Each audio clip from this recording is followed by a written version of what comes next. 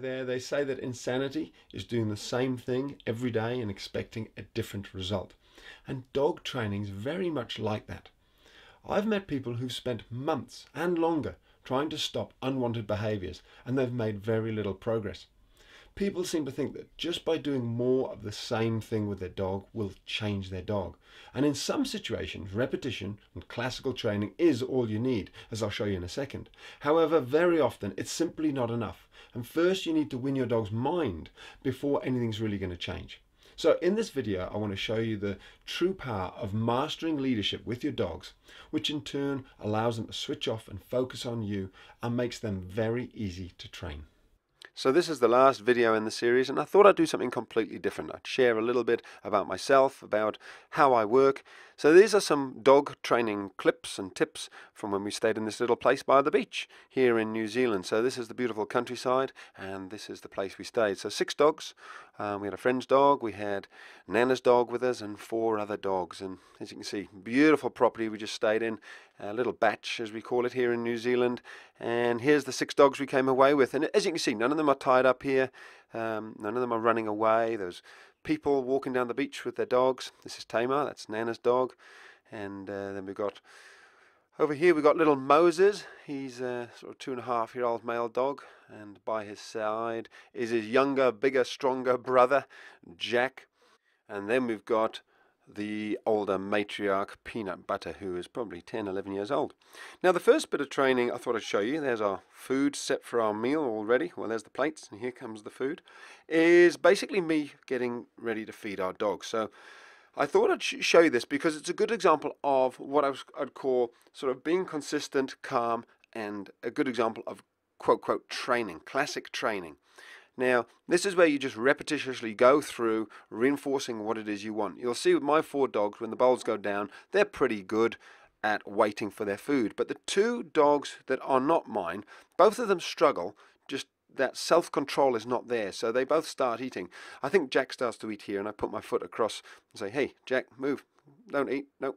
He knows the rule, but what often happens is in a different setting, you know, he tests the rules. So because we don't usually feed our dogs at this beach, they're normally on the decking at our home, Jack is just not sure whether it's the same rule, and I've told him, yes, it's the same rule. So Peanut's on the right there. She's drooling already. And it's these 2 dogs. It's my mother-in-law's dog, dear Tamar, and a dog named Polly. So Polly's already eating.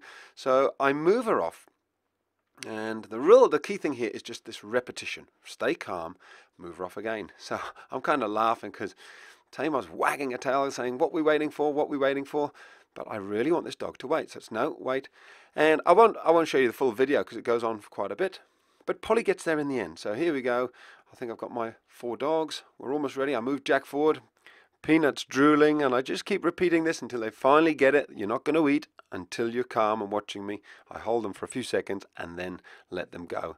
So sometimes with your training, you do just need to stay in the zone, stay calm, not get angry and start shouting, and just repeat, repeat, repeat, and your dog will get it. Here we've got some very happy dogs eating their food. Now, sometimes repetition is not enough, and you need to follow through with a negative consequence.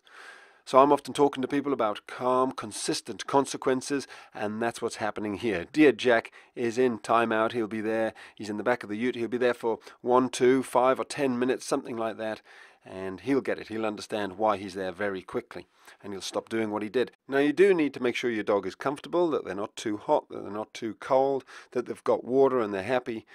But the point is, just using timeout is a far more effective way of getting your dog to stop than just by raising your voice, shouting and becoming angry. So just something for you to think about there. Now these 3 dogs aren't in timeout, and this is another very good point.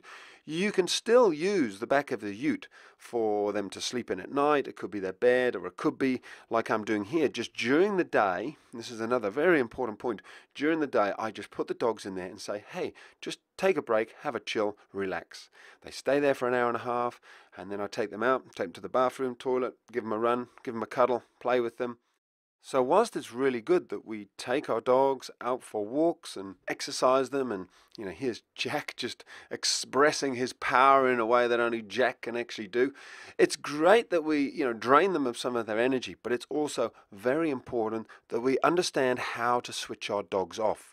The number of people who have dogs who are constantly following them, who are hyperactive, who are on guard 24/7, 365 all the time, every noise they're barking, and that's because these dogs don't know how to switch off. Whereas my dogs here, they're very good at doing what I say. When I say go, I switch them on and they're ready to go. When I say that's enough, calm down, switch off, just stay here. They're not tied up. They're free to roam, or most of the time they're free to roam, and they just chill and relax.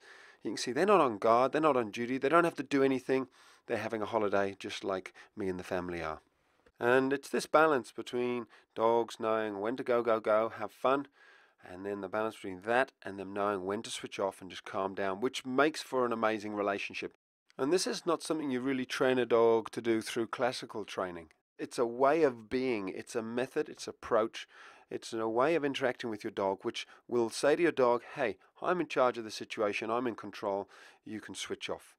And that's where it's all about mind control. It's about winning your dog's mind first of all, and then you can train the dog's body. It's super easy to train a dog once you've won their mind, and that's something I'm very passionate about.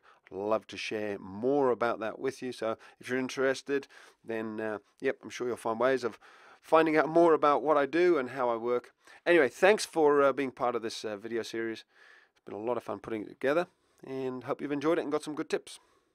Okay, so that's the end of the 5-part series. Now, earlier I promised you that I'd tell you where you can find out more. So if you've enjoyed those videos, and if you're interested in discovering how you can take this further, then you'll be pleased to hear that I've put together a very complete and comprehensive step-by-step dog and puppy video-based training program that will help you stop all those unwanted dog behaviors and help you raise an amazing puppy. I won't go into the details now, only I'll say that it really is the easiest way to an obedient and happy dog. So if you're struggling with dog problems, if you've maybe got a new puppy, or if you're just interested in finding out more, then click the link that's somewhere on this page and let's continue this journey that we've started together.